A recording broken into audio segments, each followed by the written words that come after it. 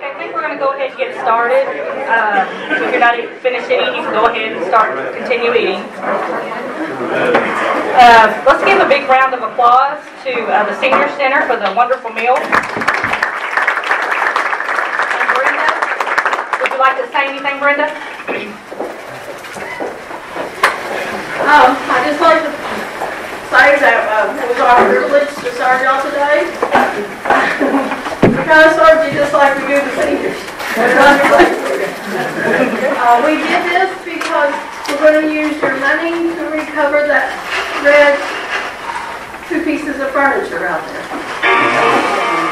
And also over here is information on, I don't know if you guys know it, but Judge Johnston and I got the free tax site started back here in Ohio County. This will be our 4th year. If you want to take some pamphlets to pass out to anybody at your business, we do their taxes totally free. It's Mondays at the community center in the basement from 12 to 5. Thank you, Brenda. Welcome back, Chris Hunt. If everybody doesn't know it. Sorry, would you like to say anything? Okay. And Next Generation Youth Leadership, we'd like to thank them for being here today.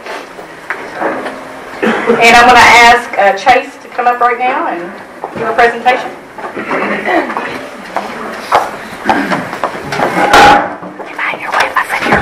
If you see some younger faces in the front of the room today, with us we have Principal Saul Wester with the Ohio County Area Technology Center that's located down there behind the middle school, and Ms. Metzger, the advisor for the FBLA club down at the Area Technology Center, which is our Future Business Leaders of America.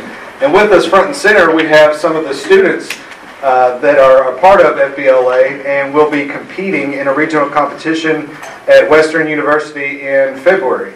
And we've got them with us today because the Chamber has decided to sponsor their participation in this regional event, so we just wanted to give them a chance to introduce themselves and a chance for you all to let them know that they have our support and we're behind them all the way. And we wanted to also present them the check for the sponsorship. So I believe Judy has that. So Mr. Saul Wester, if you'll come up, we'll take a picture. And if you all would you take turns coming up to the mic and just introduce yourselves to the membership and what you'll be competing in. You can go ahead and do that right now.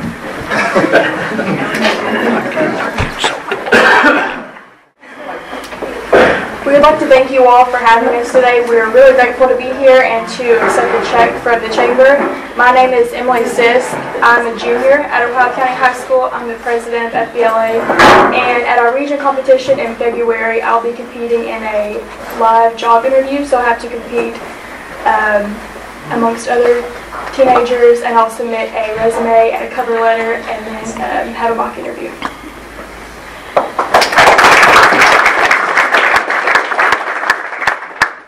On behalf of all the 15 kids that you guys are sponsoring, we really appreciate you all as a chamber supporting our group of kids. We're really excited to send them off in February to Western. We'll be competing against other FBLA groups from across the western part of the state. So just thank you all for your financial donation. Also thank you for your support to our school and to our students, and we look forward to continuing to work with you all. Thank you all.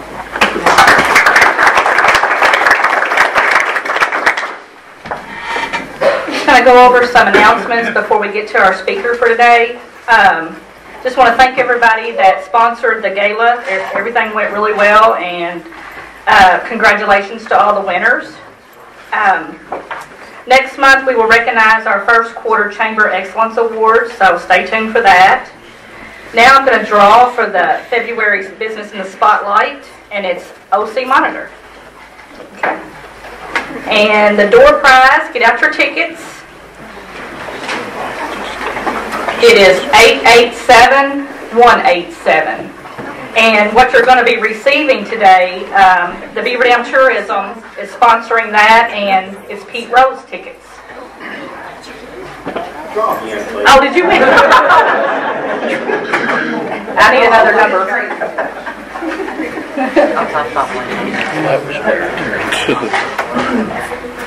You can read it out, Sarah.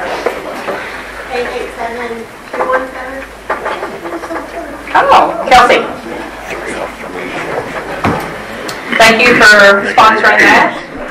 I'd like to remind everyone about the dollars for scholars back there. There's a jar, and all that goes toward the scholarship fund. And does anybody else have any announcements they'd like to bring before everyone before we get to our speaker? Nope. Okay, Sarah, if you would like to come up and introduce today's speaker.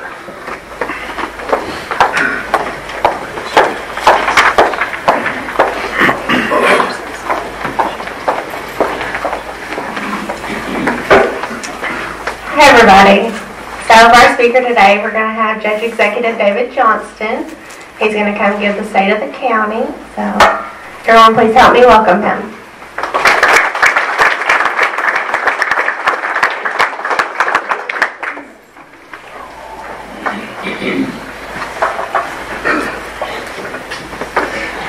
Hello everyone. I sure appreciate this opportunity.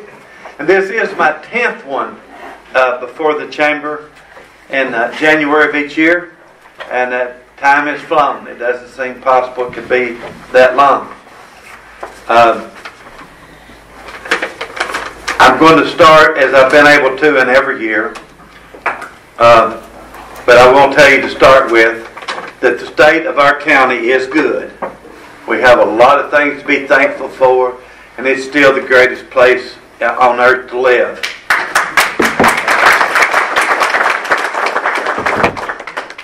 I plan not to talk to you about roads this time because it seems like I have to do that every year a little bit.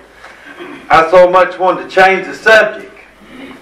But in 2019, we paved a record number of roads, miles, and a record amount was spent on roads. We spent $1,748,903 on pavement this year, which is way more than normal. Our normal budget for that is the only thing we don't have that we're guaranteed. Their flex funds, that's about $300,000 per year. So that gives you an idea. And my goal has always been to pave every road where people live, so that everyone would have a good, hard surface road. That's been the goal. And that goal is actually within reach. It's something very close to us. We've done so much lately. But now here's the issue. The two main ways that we have done this paving is with co-severance money and with the governor's line item discretionary money. As you know, co-severance is declining, and the discretionary funds from the governor come from gas tax proceeds, which is declining, as well as co-severance. And those are our two main ways of funding it. And as folks are doing this all the way across the state, and the state chamber, I think, is involved in this as well. But the main source of fixing your roads and paving them and everything is CRA money, County Road Aid. And that comes from the gas tax. And the price of construction materials and road maintenance materials are going up. And these CRA funds are declining. This is the same pool of money that the state depends on to do their secondary roads. And how much, what we call flex, that's our normal paving money. That was around $300,000 a year now. But that is dependent upon the condition of the state roads. So with their money declining to do their state secondary roads, then also the flex funds is what they pass on to us. That declines too because it's based on the condition of their roads. We all across the state is asking chambers and citizens at large to call their legislators and tell them that they need to provide us more CRA, County Road Aid. And to do that, what you are asking for is for them to raise the gas tax. But we're 32nd in gas tax out of the 50 states. We're 20 cents below the average per gallon on tax on gas. Well, I know that may be a hard thing. Hey, I'm going to go ask the legislature to raise the gas tax and I have to pay more at the pump.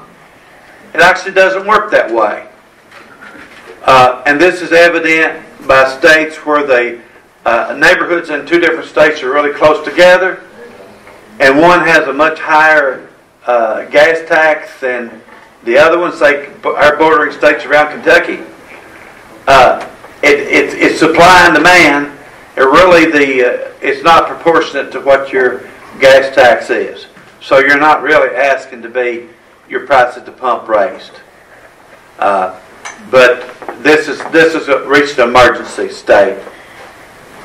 And what we're asking the General Assembly to do is raise it about a quarter to get us just up there in the average of the states. And that would assure that we could continue to fix these roads. Like I said, the lights right at the end of the tunnel, if we could keep the funds coming in the way they've been doing, we would be able to complete this dream of having every road in the county paved where people live. As well as cut through roads and things of that nature. So we had it was attainable at the rate we were receiving. But now then with the coal severance going down, county road aid going down, prices going up, it's a problem for us. So like I said, I would urge each one of you to urge their legislature to fix this problem for us. Next subject to talk about, I know you've heard about the layoffs at the mines. This does impact our government revenue, but the hardship imposed on those workers and their families is our greatest concern. As a community, we're more diversified than in the past. And coal booms and busts doesn't impact the county the same way it once did. Manufacturing, farming, and processing are a big part of our economy now. Our Economic Development Alliance, OCEDA, is constantly working to recruit new business that would build up our county economically. Also, with the reduction in coal severance funds, we continue to provide the services we're dependent upon. Our departments all do a good job on providing these services, which are too many to list. Tourism is one of those services that's doing really well in our county. And as far as us trying to figure out a way of paying for these services that no longer can be paid for with coal severance money, we're really close to having our 911 funds secured, where that will be taken care of, and that will be one thing, one service will be continued that won't be dependent upon the county's coal severance money or other funds. Same way with fire and emergency services. We're looking at a way to try to get those paid for and independent of coal severance money. So we are, and that's what we're supposed to do is in county government. We're supposed to look at a way to provide you services. We sure don't want to ever drop any of the services we are providing. Our parks are striving to become more self-sufficient, and they're trying to get more revenue so that their subsidy required by the fiscal court won't be as great.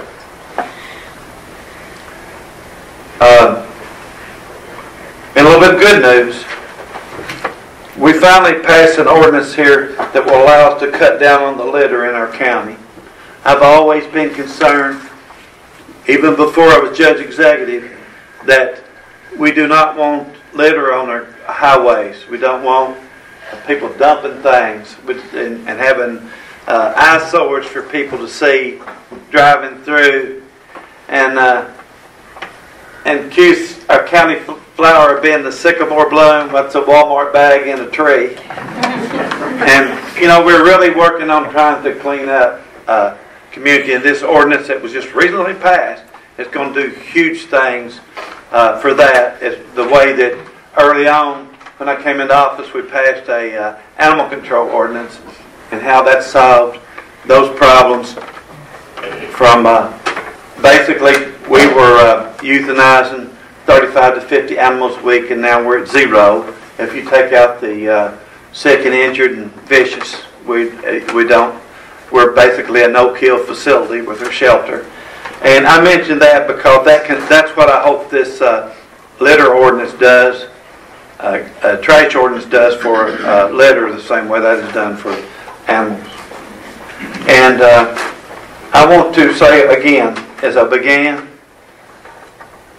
the state of our county is good. And I would entertain any question anyone would have for me. Got another minute or two. Anybody got any questions? Must have been pretty thorough then, huh? But I do appreciate everybody's attention, and it's a pleasure to serve you, and hope to continue to do so a while. See you.